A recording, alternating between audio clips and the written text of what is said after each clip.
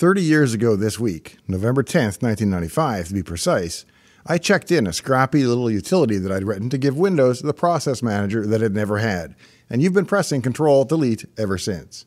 Task Manager turns 30 today, and because I'm the guy who built it, tonight I'm pulling back the covers on the undocumented keystrokes that bypass the Net Explorer, the single-instance Highlander handshake that revives it when your box is on fire, the kernel bug that rang my phone at 3 a.m., and the Easter eggs that I forgot to remove.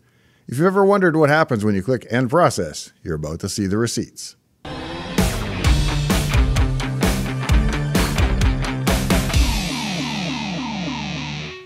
Hey, I'm Dave. Welcome to my shop. I'm Dave Plummer, retired operating systems engineer from Microsoft going back to the MS-DOS and Windows 95 days, and I'm the guy who brought you Task Manager. It officially turns 30 years old today. The birthday is stamped in the code itself, November 10th, 1995, which means Task Manager is now old enough to roll its eyes at kids these days and yet still get carded occasionally by the UAC prompt. The origin story isn't glamorous. It was a late night, in my den type of project born of a very Unixy impulse. I missed having a clean view of what was running on the system, something that I'd become accustomed to on Unix through the PS and top commands. Now, Windows NT had the internal architecture, but there was no dashboard, so I wrote one. And of course, if you're already listing all the windows and processes and so on, you're about 80% of the way to a task manager already, so adding the ability to end tasks and processes and services and so on was just a natural outgrowth of what was already there. What happened next could really only have happened in that 1990s Microsoft era when the company still ran on caffeine and bravado. I brought the rough build into work. We were dog-fooding our code at the time, which means we were living on daily NT builds, so debugging with a live system was just how we lived. Word of the tool spread around the halls, and Dave Cutler himself tried it, liked it, and he gave me the green light to check it into the product. Now, Dave C. had me put it at the top of the start menu, which really upset the Windows 95 UI team, who didn't want their clean and simple interface cluttered up with a bunch of nerd knobs. Mark Lukowski acted as its champion and helped keep it in the product when some wanted it pulled. And so, given the right official backing, I just changed the headers to read Copyright Microsoft and checked the code into the source tree. There was no contract, no money changed hands. As I'm fond of saying, my hobby was suddenly my day job, and that's actually a nice situation to be in. As I've noted before, it's a bit like you have a hobby at home of building little birdhouses, and one day your boss sees one and then says, "Dave, we really like your little birdhouses, and we want to pay you to make them here at work." My birdhouses just happen to be Task Manager. The literal unromantic version is that the moment a side project becomes actual system software, the quality bar teleports from weekend fun to you break it and someone from the build lab will walk through your wall. I came to Microsoft from an Amiga and Unix background, so Task Manager was actually the first complete Windows application that I'd ever written. As such, the code reads a lot like a sample from an old Petzold book, which is what I happen to have propped open on my desk as I wrote the thing. When I'm new to something, I do it carefully and I try to follow all the rules. It's because I don't know enough to take any shortcuts yet, and as a result, the Task Manager code is as close as I could make to a perfect Windows app. There were three overarching priorities that drove the development. The first was dynamic resizing with no flicker. It's a boring task of figuring out who has to clip what in the right order, but the work pays off with a user interface that can be resized on the fly, adapts automatically, and never flickers. And the second goal was to keep it small. To that end, I even got a little extreme, even excluding the C++ compiler runtime as a source of potential bloat. I learned that if you don't have the runtime, there's no one around to initialize your global objects and so forth, so I wind up walking the link tables manually and doing it myself.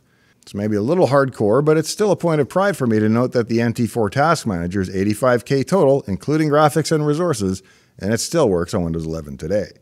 The third and final priority was robustness. If something that I relied on could in turn hang or block, I refused to allow Task Manager itself to ever become stalled. And so every time Task Manager interacts with another system component, even for something as simple as the run dialog, it spins up a separate thread and does all the work there so that the main window can never get hung.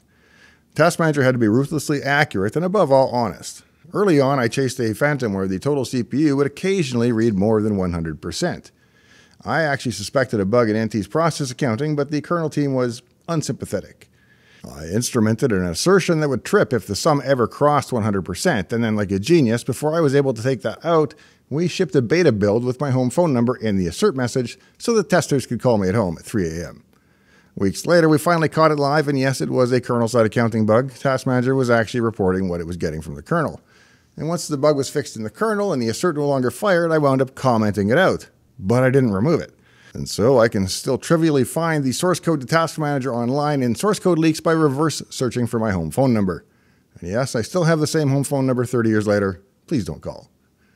So if there's a single UI design religion behind Task Manager, it's this: paint crisply, resize freely, measure precisely, and never lie about the data. Flicker-free drawing became a personal mission. Windows had all the right pieces, but nobody had really pushed a control-heavy, fully resizable window to redraw as cleanly as I wanted it to work. So I subclassed controls, taught list views some new manners, and made sure that if one cell changes in a giant grid, exactly one tiny rectangle repaints. And that's how you get instant smooth resizing without Christmas tree light flicker.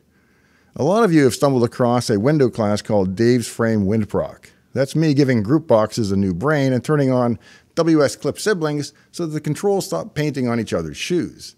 When they added the network page sometime after I left, I noticed it was done without the same care and attention. It would flicker white when you resized the Task Manager.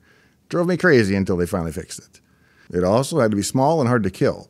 On grumpy machines with single-digit megabytes free, most apps just fail and bail.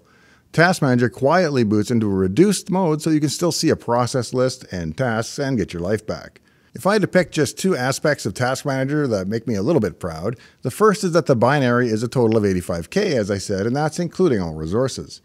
And while the comparison isn't entirely fair, Task Manager today is about 4 megabytes, some 50 times larger than the original. And the second is that the original NT4 version, if you can find a binary copy somewhere, still runs and works on Windows 11 today without change. That 85K binary still works, but will only draw a maximum of 8 CPU cores, wrapping extras back around. But even that was forward-looking at the time, since NT itself at the time only supported 4. Now, resilience also meant planning for the day that Task Manager itself got wedged, even if I thought that could never happen. WinLogon knows a back door. You hit Control-Shift-Escape and it will attempt to revive the existing instance. If that copy doesn't answer a secret handshake within 10 seconds, or whatever the timeout is, WinLogon automatically spawns a new one.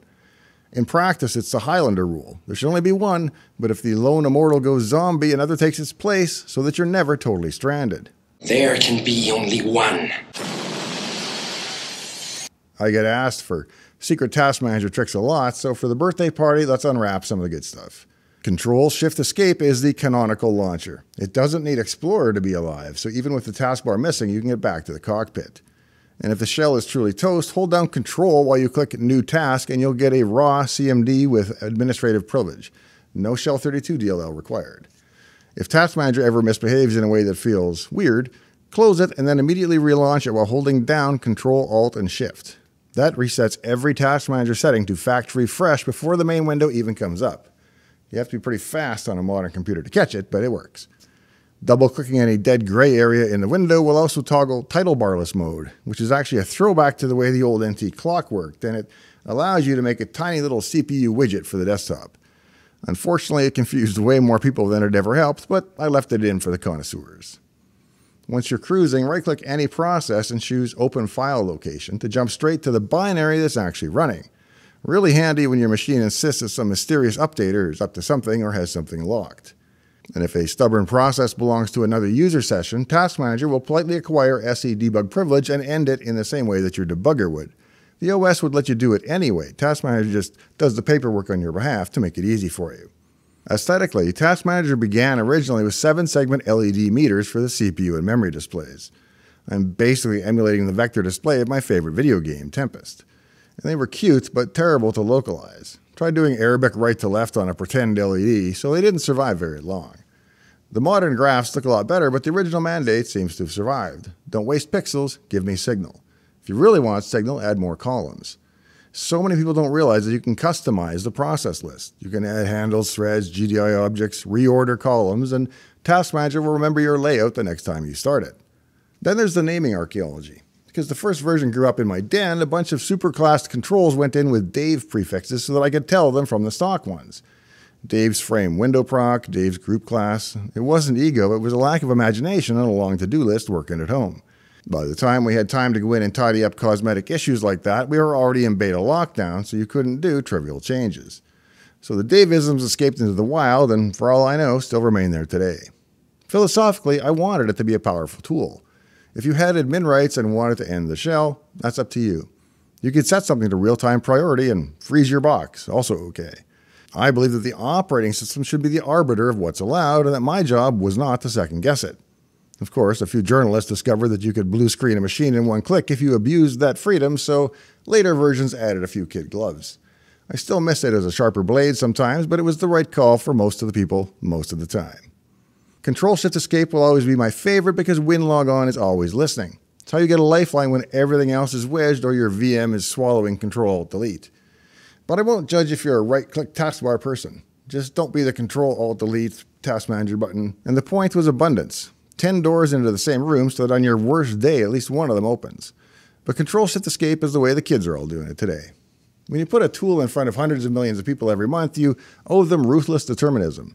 And that scale is the part that still humbles me. Code written after must-see TV that still runs in core Windows, launched by 1 billion people each month. Popularity comes and goes, but staying power is different. I'm humbled and impressed that it's been around as long as it has. There's also a bit of a 64-bit epilogue that I think engineers will appreciate. Because I never smuggled pointers through 32-bit types and always did the internal math with 64-bit counters even back in the 32-bit days, the x64 transition was pretty much ceremonial. Recompile clean, mark 32-bit processes with a tiny asterisks, and enjoy a free lunch from the Win64 calling convention. More arguments being put in registers means less stack thrash, which made the process list even faster. And that's the kind of migration you aspire to. Easy, boring, and faster. If you're new to Task Manager, or if you've only used it as a panic button, here's a short list of birthday present features that you should actually use. First, make the UI yours. Add columns for handles, threads, or GPU and drag them to where you want, and Task Manager will remember. Second, learn that emergency toolkit. Control-Shift-Escape to get in, Control-Alt-Shift at launch to fully reset it, Control on new task for a raw command prompt. Third, treat open file location as your friend when something smells weird. Fourth, remember that if Task Manager can't kill it, you don't have a user mode problem, you've got a kernel problem. The tool will escalate to use debugger-style privileges when it can, but if that still fails, it's time for a reboot or a driver hunt. A couple of people have asked, what's the most important line of code in Task Manager? And my answer isn't that it's a line, it's a habit. It's the habit of eating your own dog food and accountability that says if a number is wrong or a window flickers, I take it personally until the fix ships. It's a product of a time and a culture that allowed ownership over time to translate into craftsmanship. It's the habit of assuming that the user is trying to accomplish some real work. Ship a build, make a flight, save a document, and my job is to just fix things and get out of the way.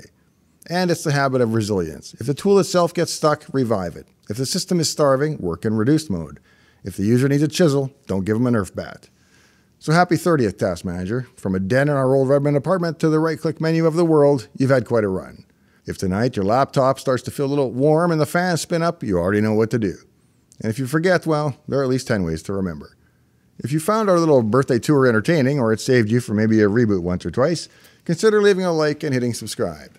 I'm mostly in this for the subs and likes, so in the meantime and in between time, I hope to see you next time, right here in Dave's Garage. Do it, Glenn! Do it! Do it!